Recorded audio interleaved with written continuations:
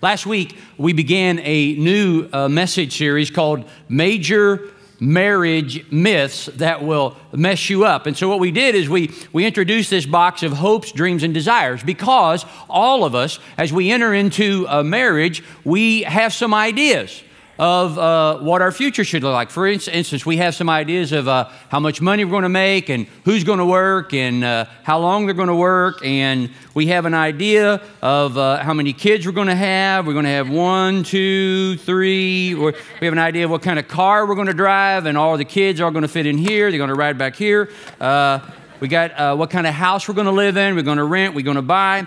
We have an idea of household chores, how they're going to be done. We have an idea of where we're going to spend the holidays and how we're going to spend our time. We have an idea of what she will or will not wear to sleep in right here. And we have an idea of how we're going to resolve conflict. So all of these things, we have an idea about what our future should look like. And those ideas almost always center around what's in our box of hopes, dreams, and desires. And I'm going to just say that's natural. That's a normal thing. The challenge is when we get married, we merge our life with someone else, someone very different from us, and guess what they have? They have their own box of hopes, dreams, and desires. And for some of us, that was a real shock, wasn't it? Because before most of us get married, we don't sit around thinking about being the perfect person for someone else. No, we imagine and we fantasize how great it will be to find the perfect person for me. And it takes us a while, but after a few months, a great revelation comes to us. It is a literal matrimonial epiphany. And it's this: we are not just working out of my box. We are not just working out. The person I married has their own hopes, dreams, and desires. And get this, they think I'm supposed to help fulfill their box. How messed up is that, right? It's like the husband who was so selfish that when he won a trip for 2 to Hawaii, he went twice.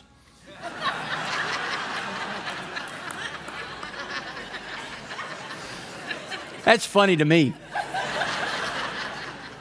Someone has said that at your wedding you vow to become one, and as your marriage plays out, you find out which one. You see, here's what we talked about. These boxes of hopes, dreams, and desires quickly have a way of becoming expectations. And expectations are the strong belief that something will happen or be the case in the future. Well, we're not there yet, but we're moving in that direction, right, honey? It's this subtle but constant pressure that eventually, not right now, but sooner or later, things are going to be what I imagine they would be, and he'll come around, and she'll finally see that doing it the way I want, in other words, living out of my box is the best way to live. And this is what we called the expectations myth. It is, and here's what we said about that. Unrealistic expectations can ruin relationships and at the same time reveal our ultimate hope if we let them. So I just want to say this to you. If you missed last week, I urge you to watch the message, to listen to it online at journeychristian.com or through our app. It's one of the most relationship damaging myths out there. Is the expectations myth. Because we're all susceptible to it, because this box, at least mentally, just kind of always seems to hang around the marriage. Now today, we're going to talk about another myth related to our box analogy. And I want to set this up by saying this is a myth that Melinda, my wife, and I, we heard this as soon as we announced our engagement. I never will forget this. We were at a large family gathering on my side of the family, and one of my uncles said this to us. He said, now listen, he said, I'm going to give you some marriage advice. He said, you're going to do fine in marriage as long as you remember that marriage is 50-50. Anybody ever tell you that? Marriage is 50-50. You do your part, and she does her part, and everything's going to work out fine. Now, this line of thinking usually stems from somebody who's figured out there are 2 boxes in marriage. and recognizing that there are two boxes in every marriage and understanding that nobody gets everything in their box all the time. You need to make sure you're winning some of the time and that she's winning some of the time, because nobody wins all the time. Therefore, the conclusion is marriage is a 50-50 deal where we compromise and we give in occasionally, but as long as you're doing what you're supposed to do, whatever that means, and they're doing what they're supposed to do, then your marriage will make it. You will survive your marriage. And isn't that the goal? I'm going to endure you, baby, until death do us part if it kills me, right? That's what we signed up for, right? Heard about a little boy who asked his dad, he said, "Daddy, how much does it cost to get married?" The dad said, "I don't know yet. I'm still paying." The problem with this view is it turns marriage, listen, here's what we said, it turns marriage into a debt-debtor relationship. And here's what's at the heart of this debt-debtor relationship. It's an unspoken, but this is a very real sentiment. You owe me. You owe me. That's what husbands are supposed to do. That's what wives are supposed to do. And so what do? We start to negotiate and bribe. Hey, you do this my way and I'll do this your way, right? And we go back and forth. We try to monitor each other. And on every one of these issues, we start to keep score. And we start to look at who's giving and who's taking. And we want to make sure that I'm not giving too much and she's taking too much. Our goal is to be equal and fair because we're 21st century Americans and we want to ensure that nobody's being taken advantage of. And if we're not careful, we end up with this debt-debtor model of marriage. But here's the problem with this model of marriage. Now think about this. Think about this carefully. When someone owes you something, they can't give you something. Now think about that. You understand that? When someone owes you something, they can't get, for example, you're an employee and your boss says, "Hey, Bobby, come into the office. I have a special gift I want to give you." And he hands you your envelope of your pay from last week's work. And you wouldn't say, "Oh man, that is wonderful. Thank you so much, boss. You are so generous and so kind." Is that what you say when you get paid what you're owed? No, you say, "Oh, boss, this really isn't a gift. This is payment for services rendered. This is what you owe me. We have a contractual agreement. I work so many hours for you. You pay me so much money for that work." You see, that's how contracts work. And this gets us to the heart of what we want to talk about today that in my mind just explodes this whole 50-50 myth. Friends, there's a huge difference between viewing marriage as a contract and viewing marriage as a covenant. There is a huge, huge difference. Now, to understand marriage as a covenant, we have to go back to one of the earliest sources where this idea was first taught, and that would be the Bible. Because the fact is, the God of the Bible is a covenant God. The Bible itself is a covenant book, and those who choose the life of a follower of Jesus Christ, we are a covenant people. Moses put it this way to the Israelites in the Old Testament book of Deuteronomy. He said, "Know therefore that the Lord your God, He is the faithful God, keeping His covenant of love," very important words, "to 1,000 generations of those who love Him and keep His commands." Covenant is how God chose to demonstrate His love and His desire to relate to His creation. Respected Bible teacher Kay Arthur says, "The concept of covenant, like a crimson thread, is woven throughout God's word from Genesis to Revelation." Now, in our culture, we're not as familiar with the concept of covenant. We're more familiar with the concept of a contract. But a covenant is not a contract. What's the difference? Let's talk through some. A contract is about legalities and leverage. A covenant is about love and loyalty. A contract engages the services of people. Covenants engage the hearts of people. A contract calls for the signing of names. A covenant calls for the binding of hearts. A contract is focused on results. A covenant's focused on relationships. A contract is consumer-based. A covenant is commitment-based. A contract is enforced by a court. A covenant is enforced by character. Now you may be saying, well, if covenant is so foundational to the Bible. Can you give me some examples of that from the Bible? Thank you for asking. Be happy to. You ever hear of a guy named Noah? The word covenant first appears in the Bible, Genesis 6:18, in the story of Noah. God told Noah, build an ark, save yourself, your family from a flood. And then he said this, but I'm going to establish my covenant with you. And you will enter the ark, you and your sons and your wife and your sons' wives with you. And following the flood, God made another covenant with Noah. He promised never to destroy the earth by a flood again. And he gave Noah and his descendants the sign of a rainbow. And every time we see a rainbow, it reminds us of God's covenant with Noah and the fact that God's promises are always true. You see, the covenant that God made with Noah was a covenant of life preservation. Ever hear of a guy named Abraham? God made a covenant with him. God told Abraham to leave his homeland, go to the land he would show them, and he would make his descendants into a great nation that would bless all peoples on earth. But several years passed, no children were born to the aging Abraham and his wife Sarah. They began to doubt God's promise, and they did some desperate, bizarre things that tried to help God out, that included another woman to be a surrogate mother. But God appeared to Abraham in a vision and assured him that he and Sarah would have a son, even in their old age. And from that yet-to-be-born child, Abraham's descendants would be more numerous than stars in the sky and sands on the shores. And God confirmed his promise to Abraham by entering a covenant with him. Genesis 15:18. On that day, the Lord made a covenant with Abram. The sign of God's covenant with Noah was a rainbow. However, the sign of God's covenant with Abraham was circumcision, to which Abraham probably replied, Noah got a rainbow.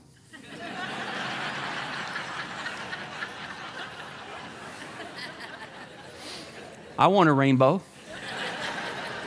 Can't we have like a secret handshake or something?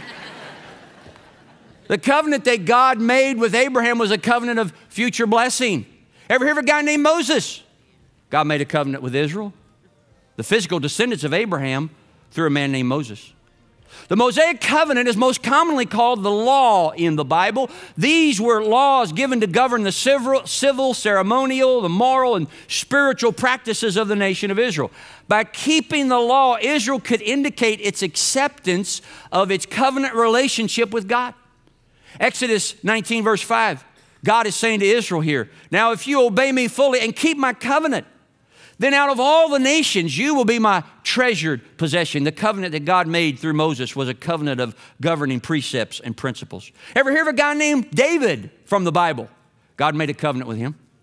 David is best known as the teenage shepherd boy who pulled the greatest upset of all time when he knocked out a giant named Goliath. Several years later, David became Israel's most revered king, and one day God promised him this, I will maintain my love to him forever, and my covenant with him will never fail. I will establish his love forever, his throne, as long as the heavens endure. But I will not take my love from him, nor will I betray my faithfulness. I will not violate my covenant or alter what my lips have uttered. You see, the covenant that God made with David was a covenant of kingdom power. Now, many of you are probably aware that the Bible itself is divided into two sections. And those sections are called the Old Testament and the New Testament. But the word testament is interchangeable with the word covenant. So we could just as accurately call those two sections the Old Covenant and the New Covenant. The Old Covenant was based on obedience to laws and observance of a sacrificial system that required the blood of animals to atone for sin. But those rituals of the Old Covenant were themselves a way of foretelling that a new covenant was coming, one through which the Lamb of God would shed his own blood to pay the ultimate price for the sins of humanity. Now, perhaps the difference between the Old and New Covenants could best be explained like this. The Old Covenant was about Jesus. The New Covenant is Jesus. The Old Covenant was about Jesus. The New Covenant is Jesus. Friends, listen, Jesus fulfills every covenant in the Old Testament. The New Testament says Jesus is the seed of Abraham. He's the son of David. He's the fulfillment of the law, and baptism into his name is a symbol of life preservation and renewal like the flood of Noah. The writer of Hebrews stated it like this: Jesus has become the guarantee of a better covenant. How is the new covenant of Jesus better than the old? For one thing, under the old covenant, sins were covered, and people had to continually offer sacrifices for sin. Under the new covenant in Jesus, sins are canceled. The debt of sin is repaid in full by the blood of the Lamb of God who takes away the sin of the world. Furthermore, the old covenant was conditioned upon human behavior, requiring people to live up to the demands of the law. It was only as good as the people were good. In contrast, the new covenant is unconditionally based upon God's grace. When we accept Jesus as Savior, we enter into an eternal covenant with God that is not based on anything we do. The old covenant basically said, we amass a pile of good deeds. One day we show them to God and hope He lets us in. The new covenant says Jesus amassed a perfect record, and when we believe in Him, He promises to come in. And we receive a pardon for our past, a purpose for our present, and a promise of our eternal future with God. Friends, we access these benefits and blessings solely on the basis of what God has already done for us in Christ. The gospel is not a presentation about what you need to do to go to heaven after you die. The gospel is a proclamation about what God has done to get heaven in you before you die. Huge difference. That's why Paul said to the Colossian believers, when you were dead in your sins, and in the uncircumcision of your sinful nature, God made you alive with Christ. He forgave us our sins, having canceled the written code with its regulations that was against us and stood opposed to us. He took it away. How? By nailing it to the cross. And the writer of Hebrews expands this thought by telling us that God sealed this new covenant and made new life in Christ possible by the power of the resurrection. Take a look. This is how the letter to the Hebrews ends. May the God of peace, who through the blood of the eternal covenant brought back from the dead our Lord Jesus, that great shepherd of the sheep, equip you with everything good for doing His will, and may He work in us what is pleasing to Him through Jesus Christ, to whom be glory forever and ever. Amen.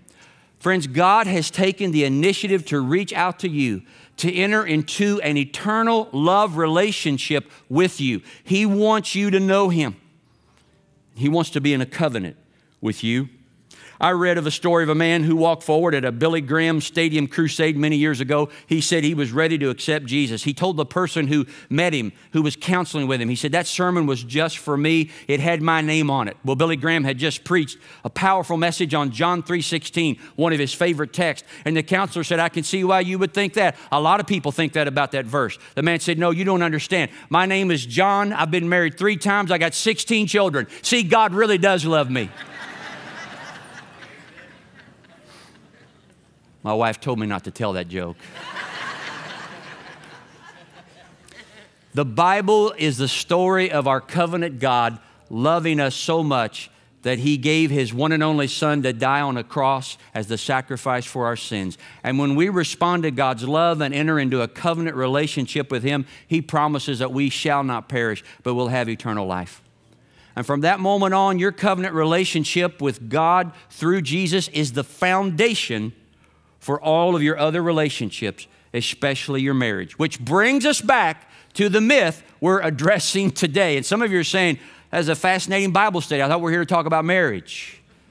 Well, perhaps the best known and most quoted passage on marriage in the Bible is what Paul wrote in a letter to the church at Ephesus. And in one section of the letter, it's in one chapter, chapter 5, he is detailing, as he goes through the chapter, what a person filled with the Spirit of God, what a person filled with the Spirit of the resurrected Jesus looks like. And he really details that in Ephesians chapter 5, verses 15 through 20. I'm not going to read that, but I urge you, you should read that section. And then right out of that section, he shifts to talking about husbands and wives. But before he does that, he has a very interesting connecting idea that precedes and really frames his whole discussion about marriage. And it's in chapter 5, verse 21. Here's what he says. Let's read this out loud together. Submit to one another out of reverence for Christ. Can I read that one more time? Submit to one another out of reverence for Christ. In other words, Paul is saying here, don't miss this, the last mark of a person filled with the Spirit of God is a loss of pride and self-will that leads a person to serve others humbly. From this Spirit-empowered mutual submission, Paul moves to specific ways wives and husbands relate to each other. This is huge. Paul is pointing out that at the heart of a Christian marriage are two people who are in submission first to Jesus, who, by the way, submitted himself, gave himself away, and descended into greatness. And that's how Paul starts this whole chapter. Verse 1 of chapter 5, go back and look at that. He said, follow God's example. Therefore, as dearly loved children, and walk in the way of love, just as Christ who loved us and gave himself up for us. Husbands, pause right there. Take note of that phrase. That's the same phrase he's going to tell you in just a moment when he describes your role, who gave himself up for us, a fragrant offering and a sacrifice to God. Something significant to understand that comes from this passage is covenant requires sacrifice. Covenant always requires sacrifice. All through this passage is the idea of this covenant Jesus made with us, and he did it by giving himself up and away for us. He sacrificed himself. And listen, if you don't understand that, if you don't live out of that, then you won't understand and apply this passage on husbands and wives in the right way. Because only when we see the humble submission of Jesus Christ, the Spirit-empowered way of life, his sacrifice enables us to live, and the mutual submission that we are to have for each other out of respect and reverence for his submission, then these words make perfect sense. Wives, submit yourselves to your own husbands as you do to the Lord. Husbands, love your wives just as Christ loved the church. Remember that phrase? And gave himself up for her. See, here's the point. Whether we're husband or wife, we are not to live for ourselves, but for the other. Don't miss what Paul is doing here. He's applying a general relationship principle to a specific relationship, husbands and wives. And the principle is all Christians who really embrace the gospel undergo a radical change in the way we relate to other people. In another letter to another church, Paul bluntly says that a Christian should, in humility, consider others better than themselves. Let me ask you a question. Husbands, do you think that applies to your wife? Wives, do you think that applies to your husbands? Here's another letter. He wrote this. We should not please ourselves, but rather we should please our neighbor for their own good to build them up. Why should we do that? For Christ did not please himself.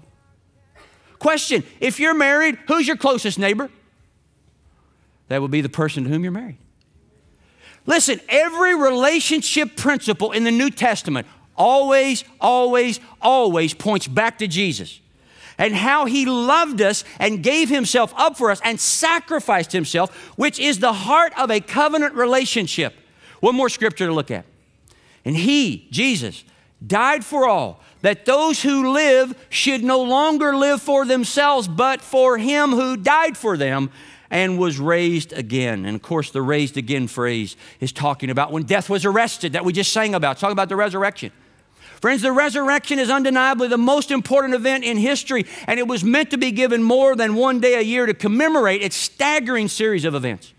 It was meant to be lived out every day of the year by people who enter a covenant of grace with God through Jesus Christ that changes their lives and empowers their living in such a way that people see in them the risen Son of God.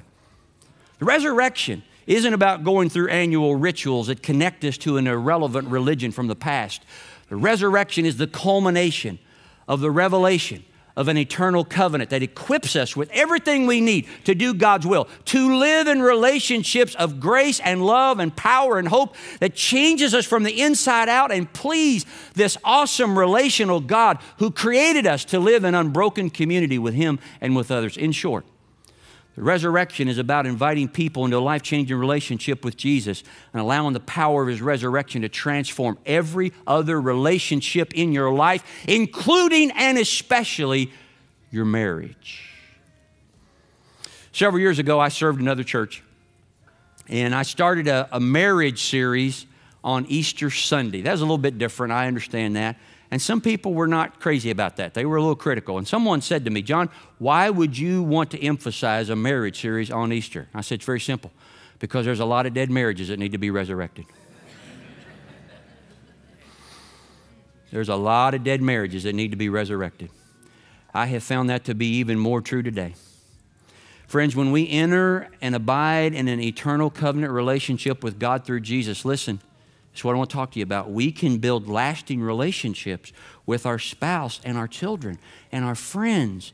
Covenants of love established by God are designed not just to endure, but to endear. And isn't that what you want? Here's the truth. Sooner or later, we're all going to realize the only things that's going to matter in our life are going to be the relationships in our life.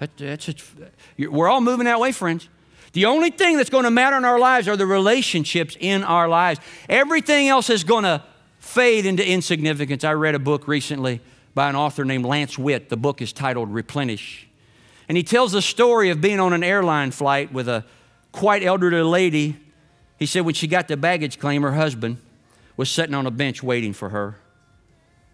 He said when the husband saw her, he just lit up like a Christmas tree. With cane in hand, he moved toward her as fast as his arthritic legs could carry him. And he said when he got to her, he kissed her like a newlywed. He said it was an awesome sight to behold. Here's what Lance Witt writes. He said, I don't know what kind of life this couple shared. They might have had a successful business. They might have been poor as dirt. Could have made a lot of money. Might have been famous for all I know. But now they're in their twilight years. Their looks have faded. Their physical strength is diminished. There's no fanfare upon her return. There's no limo waiting. There's no media. There's no spotlight. There's just one person to greet her, but it was the one person with whom she'd shared her life. They have each other, and that's enough. In all my years of ministry, I've never heard one dying person say, I wish I'd closed that deal back 10 years ago. I never heard one person say, I wish I could have lowered my golf handicap by about 6 more strokes. I've never heard one person say, I wish we'd installed that new flooring in the kitchen. You know, the kind that looks like wood, but it's really porcelain tile. Oh, man, I wish we'd have got that. What I have heard is tearful laments over relationships that have been neglected, time that's been wasted, and a God that was never enjoyed. Because one of the greatest sins of the human race is we give ourselves to those things that do not ultimately matter while neglecting those things that do. And here's the greatest irony of this whole covenant deal. I told you earlier that the covenant that God made with Noah was a covenant of life preservation. The covenant that God made with Abraham was a covenant of future blessing. The covenant that God made with Moses was a covenant of governing precepts and principles. The covenant God made with David was a covenant of kingdom power. I didn't tell you the nature of the covenant that He made through Jesus. The new covenant He made in Jesus was a covenant of passionate pursuit, not a human pursuit of that which is sacred, but a divine pursuit of that which is treasured, you. You. You are God's treasure. You are His beloved in Christ. He delights in you as a groom delights in his bride. You matter to God more than you can even imagine. You see, here's what I've learned. It is one thing to explain what Jesus did. There's a lot of people who do that very well. They can diagram the doctrines and connect all the passages. They can present the fulfilled prophecies. They explain how ancient covenants work. However, why God did it can never be understood apart from love and grace. The method of salvation through the death, burial, and resurrection of Christ, they're well-known events. The motive of why God would do it can never be grasped without experiencing a love that is not logical, a love beyond reason that can't be outlined in a sermon, and it surely can't be defined by a contract. It can only be experienced in a covenant relationship of love. And so Paul, back to him, Ephesians 5. He brilliantly concludes this wonderful section about marriage in this Ephesian letter with his amazing words. Here's what he said. He says, this is a profound mystery. What is a profound mystery? This dynamic of self-giving love for the sake of the other that marked Jesus and all who follow Him. This submission competition where one spouse races to serve the other. This is incomprehensible apart from the sacrificial death and resurrection of Jesus. Friends, that's why the gospel helps us understand marriage, and marriage helps us understand the gospel. Because covenant is the heart of marriage and sacrifice is the heart of covenant. Paul is saying marriage is not 50-50. No, what he's saying, it's 100-100. Several years ago, Good Housekeeping magazine asked people to describe their marriage, and they were doing this contest called a Happy Marriage Contest. And the winning couple was from Alabama. And here's how they described their marriage. We gave when we wanted to receive. We served when we wanted to feast. We shared when we wanted to keep. We listened when we wanted to talk. We submitted when we wanted to reign. We forgave when we wanted to remember, and we stayed when we wanted to leave. So husbands and wives, submit to one another out of reverence for Christ. Wives, submit yourselves to your own husbands as you do to the Lord. Husbands, love your wives just as Christ loved the church and gave himself up for her. That doesn't sound like a 50-50 deal to me. That's a far cry from a you owe me contractual arrangement. This is not a consumer-based relationship we can walk away from when it no longer meets my needs. This is covenant conduct that is rooted in a greater covenant that saves our world, radically transforms our relationships, and meets our deepest need to be fully known and totally loved. And that's what God offers us in the new covenant through Jesus. Would you bow your heads and pray with me? Let's pray together. So, Lord Jesus, we submit to you, the one who submitted to the Father's will. And we acknowledge your death and resurrection as the guarantee of a better and greater covenant, one that cancels our debts, strengthens our hearts, energizes our lives, and assures our future. Lord, would you help us understand and apply the concept of covenant to all relationships, especially our marriages. And may we see that marriage is not a 50-50 deal. It's a 100 all-in deal, modeled after the sacrifice of the Savior who gave himself up and away for us. In his name we pray, Jesus. Amen.